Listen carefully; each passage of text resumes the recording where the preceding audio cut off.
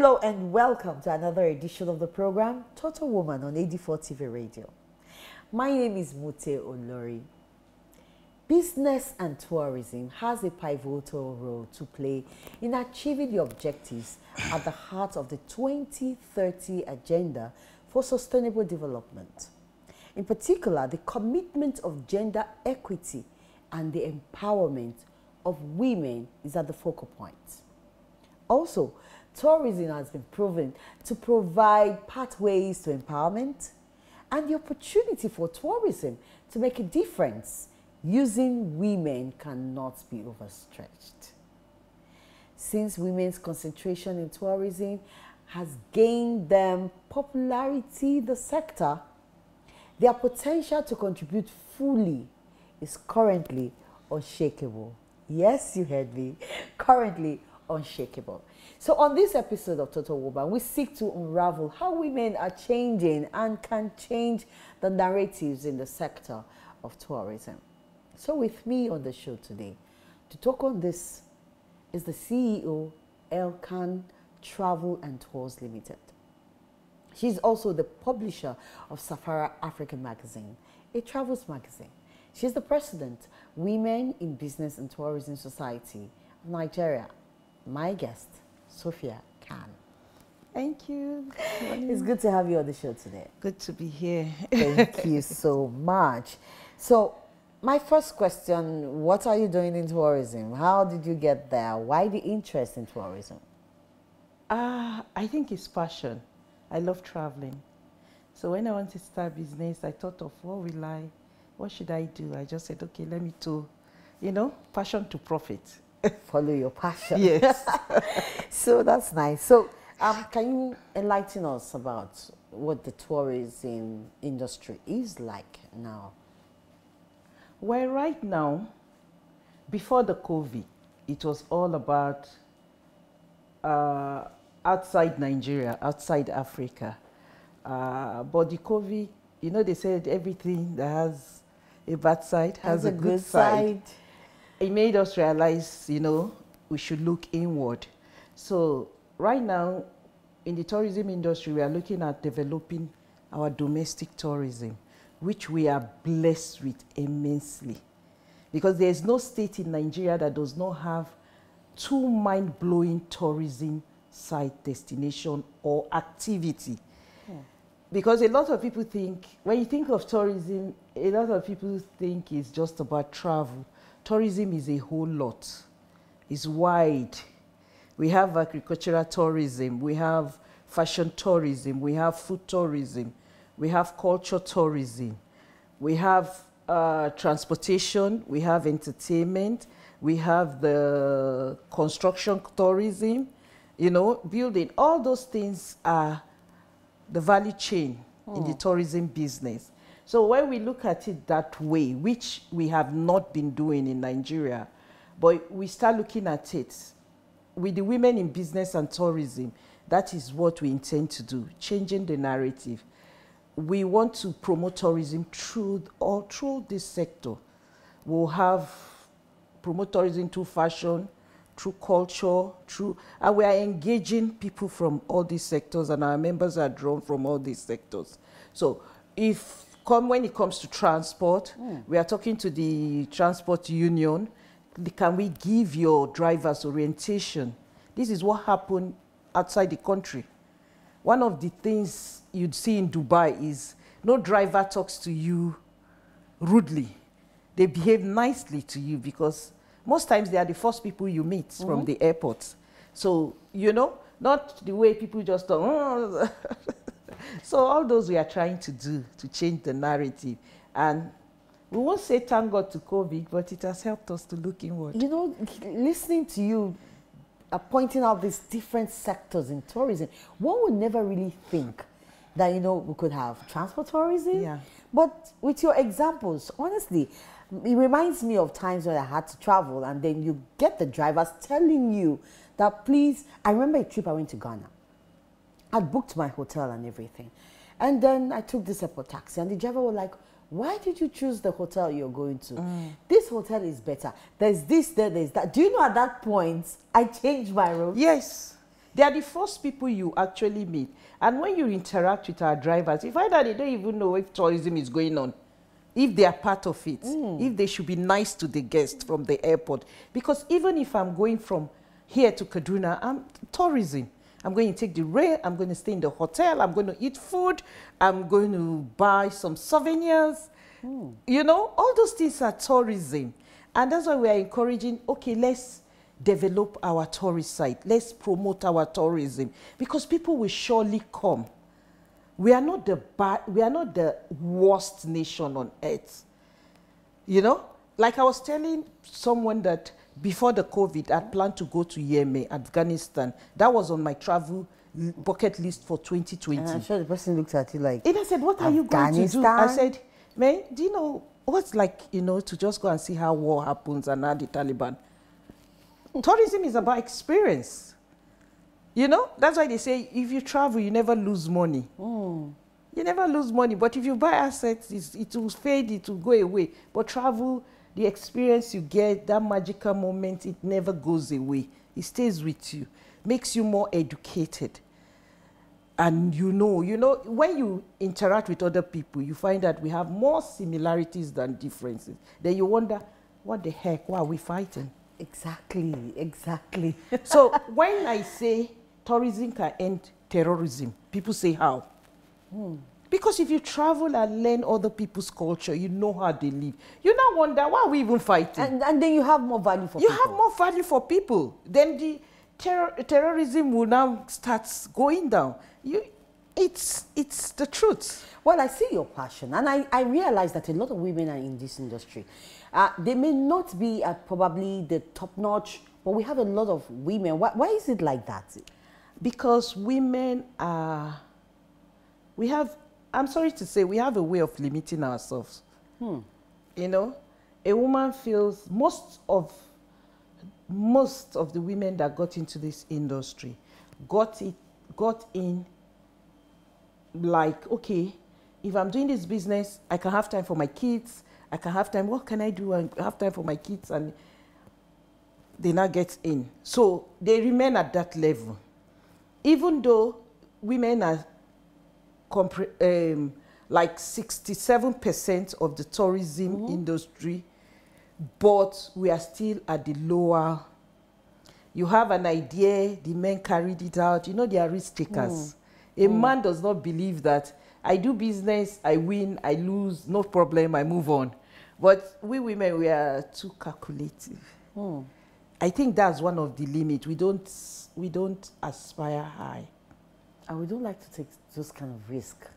We don't want to take risk. But they don't know that even pregnancy and carrying a baby. If I'm waking up, it's even a risk. Like if it's like my elder brother used to say to me when we were younger, I would say, hey, you say what? You fear to die, now you agree make them born you. As long as you are born, you die one day. You've been born, you die one day. Life is about risk. I was talking to my women one day, I just asked somebody, I said, if I walk into your office now, I tell you, I have a deal for 500 million. I say automatically your interest is off because you feel it's above you. But if I go to a guy with that same proposal, in fact, when I did sleep, now the guy will be the one calling me to say, how far now? Have you seen the guy? He will see to the end. If he fails, he will satisfy his conscience that he pushed. Yeah. But a woman will say, no, no. So that's why we find 67% of women in the industry, but they are occupying the lower cadre. Working for the men. They are working the men and earning. But that's about to change. For this strength we have, how come we've not been able to use this same strength of numbers to pull ourselves to that point where we begin to be the voice, you know, when it comes to tourism in Nigeria? Because I know when it comes to advertising, tourist sites or all those things, women are at the forefront. But when it comes to policy, in fact, we once had a DG tourism. I know the troubles and the struggles she went through.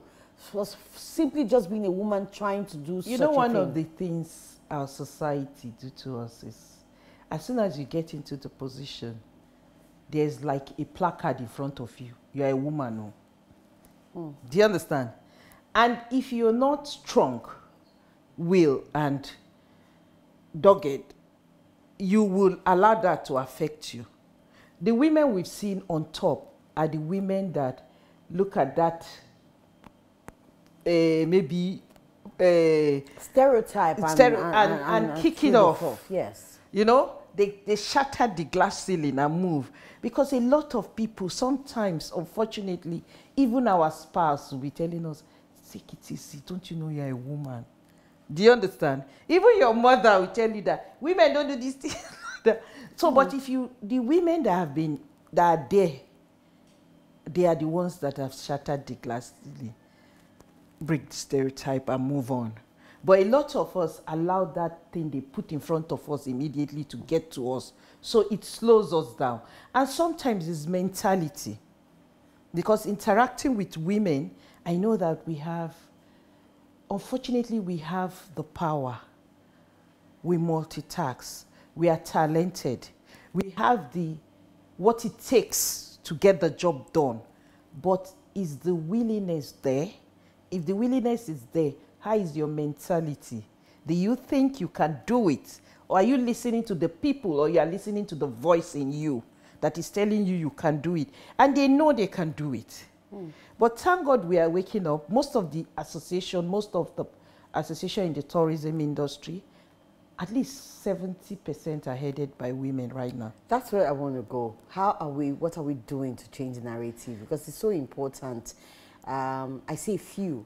And those who have occupied position in the tourism industry in Nigeria have done exceptionally well. But you know, we just find a pocket of it, you know, once a while. There are few people up there. There are so many of us down here. But with people like you joining the industry, and then, you know, earlier we were talking about, you know, pageants and other forms that are being used to promote tourism. What are you doing now, you know, women in general, to see how they change the narrative? Yeah, we are trying to, we do educate them. We pull them out and tell them they can do it. It's not easy, but we are not there yet, but we'll get there. It's still like strange to them because, of course, when you're doing this thing, you understand, the stereotype, the society will fight back.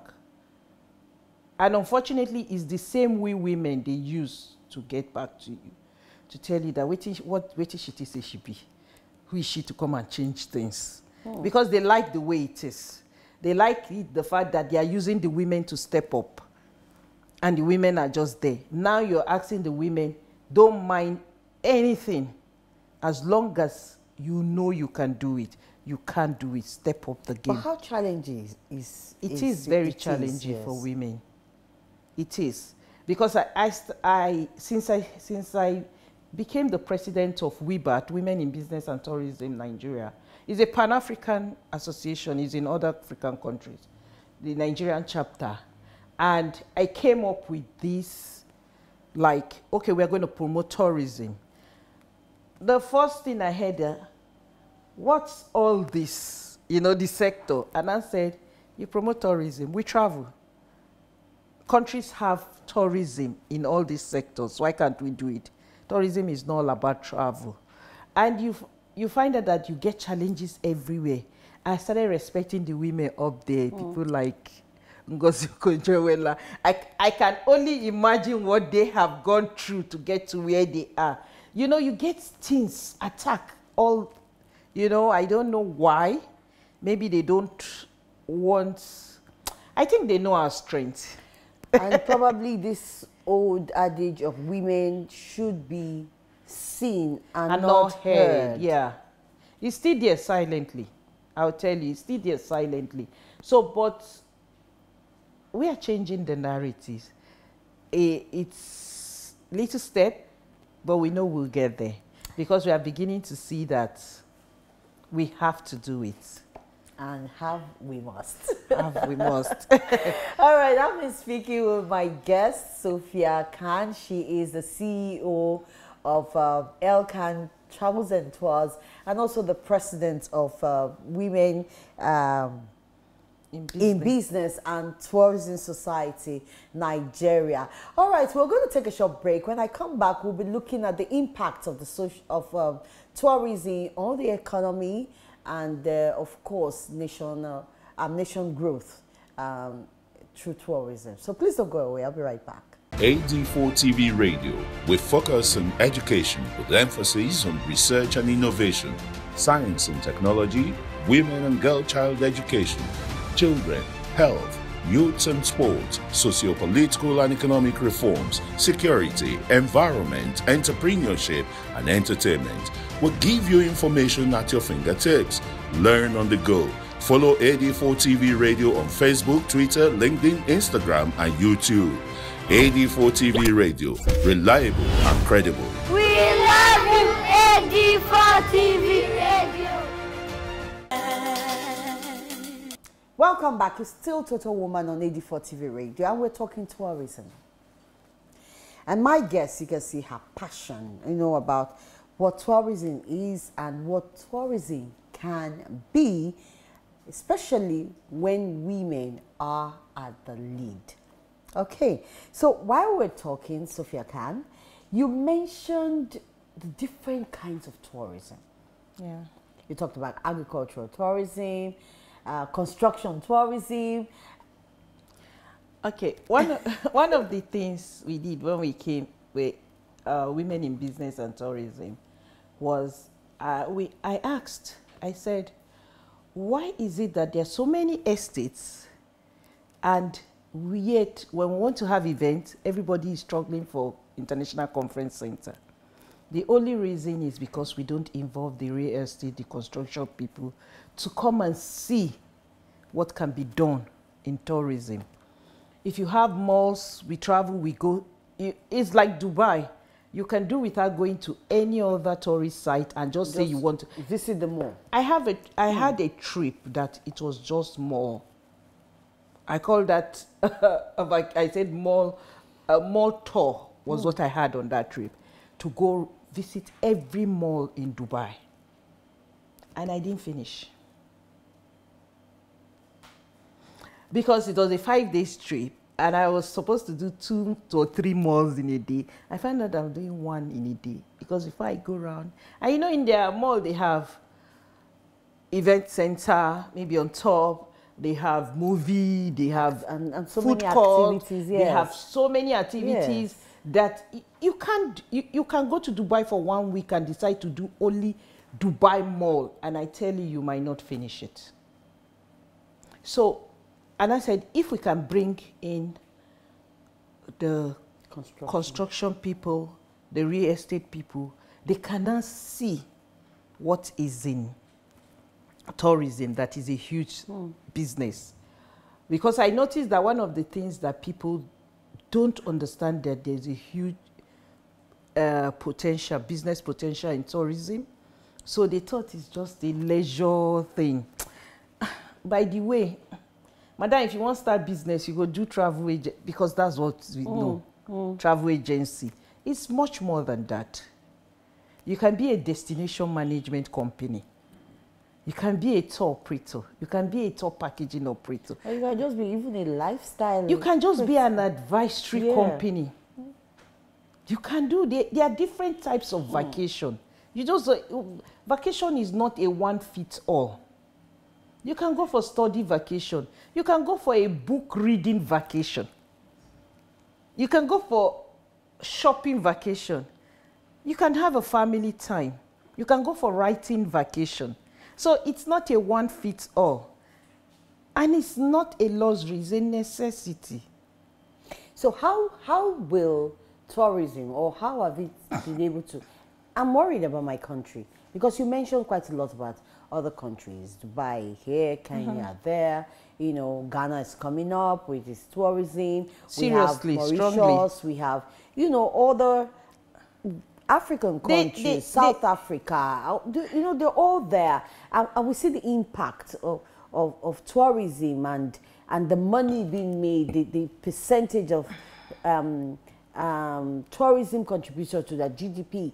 What is happening in my country, Nigeria? In Wibat, we say tourism is the new oil. And until, I don't know which is which, is either the government is not interested or they don't understand how big and the potential of tourism. I don't know which is which. Either they are not interested or they don't understand, because we have it.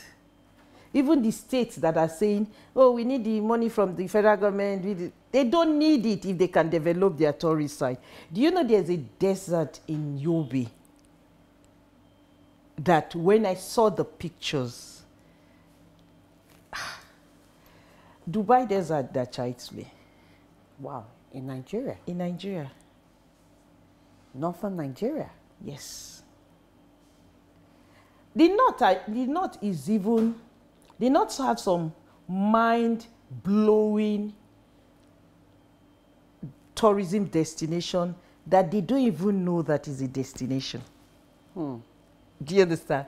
When I started my magazine, I picked some places that people don't know exist. I did the suspended lake in Oyo. There are only 2 suspended lakes in the world. And one is in Nigeria. The other is in America. Well, yeah, America or Canada. America. People didn't know about it until they read it. They were not like, I was getting calls. Is this in this country? Yeah. I said, yes. And they were like, so why don't we know about it? That's one of the problems. We don't promote tourism. Growing up, all we heard was London, Paris, America. And even when we hear things about the Granite Pyramid, the cocoa farm, or those the Yankari, we just heard them as, we just heard them. Just there was the game reserve and all those, you know, and then we just, okay, where do we go for Christmas? Or where do we just go? Just go. Just go. You know, without... But we don't even think... Understanding, me growing up, we never looked at... I grew up in Kano, and we have in Kano a 500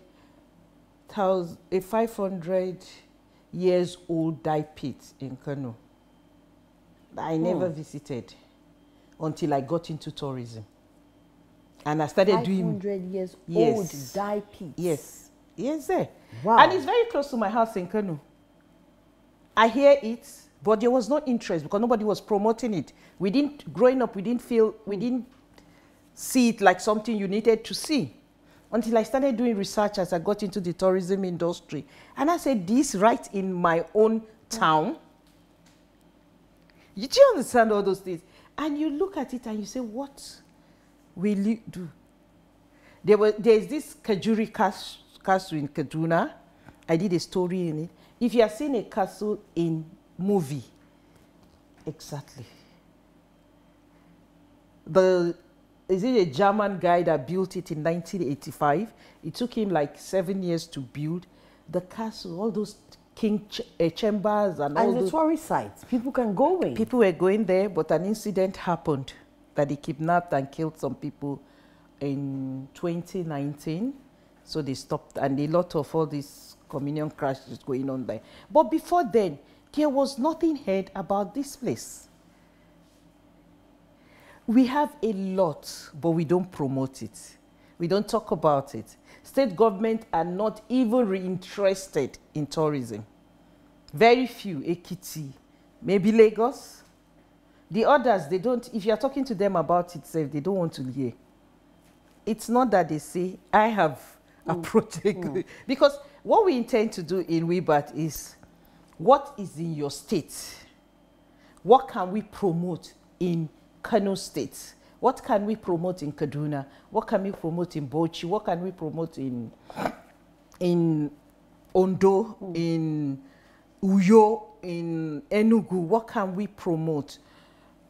But when you say, okay, you identify some sites and you say, okay, we want to promote, even if you don't want, what we intend to do is attract, bring in investors. If you go to Gurara Falls, Niger State, we go there for picnic. We go all the way, before the security thing, all the way to Gurara. If you get there, you won't even find a sachet water to buy. So if you are going, you go with everything. Your music, your water, your food, your... nothing. Put up a resort there. Like you said, a reading tourism, a writing tourism. Maybe I need to do something and say, where do I go to? Where do I go because to? There's a resort in that have area. you been to Gurara I could Falls? just go in there and you can imagine how inspiring it could be. Oh, have you been to Gurara Falls? I've not been. We have it, we are blessed. At least 2 mind-blowing destinations is in every state of Nigeria. Some you have 10, some you have 8. I'm saying at least 2. We've not started with the activities. We've not started with, okay, how do we do agricultural tourism? Okay, Oyo has cocoa. What do we do with it? We travel out. They take us to factories where they take us where they... Chocolate factories. Chocolate factories. And there are all tourist sites. And then we go see the thing. You see from where they're farming it, where they're getting it from, where they take it. You see from start to finish. And they give you the chocolate to eat. Okay. We're glad we have people who are passionate about it.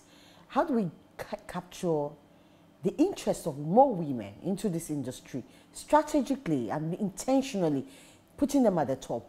And also the younger ones, what can we begin to do differently? Yeah, that is when it comes to educational tourism, which is part of the sector. That's why we are catching them young. By like for this year World Tourism Day, one of the program we have for the day is competition, writing competition, to catch them, to start making them get aware of their environment, what's happening. Because we looked at it that even if they don't know, thank God for Google, thank God for the internet, they will now go and search. By searching for one thing, they will see several and it will catch their interest. They will now start saying, wow, we have this in this country.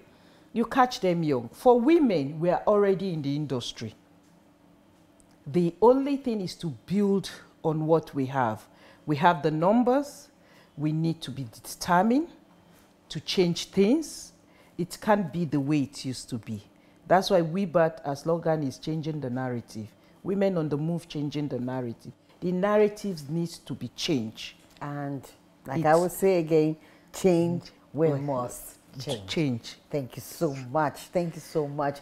And so that's the president of Women in Business and Tourism Society in Nigeria, Sophia Khan, and she's been sharing her passion on tourism. And as you can see, there's so much more to do. So when we talk about empowering women to participate and thrive hard, fully in economic life, this is one way to go. And I'm sure your interest has been ignited today. See what you and I can do to build a stable and a decent society for women, and to see how we can take Nigerian tourism from local to international as required by the Sustainable Goals 2030. Thank you very much for joining me. I'll see you again next week. My name remains Mute Olori. Bye-bye.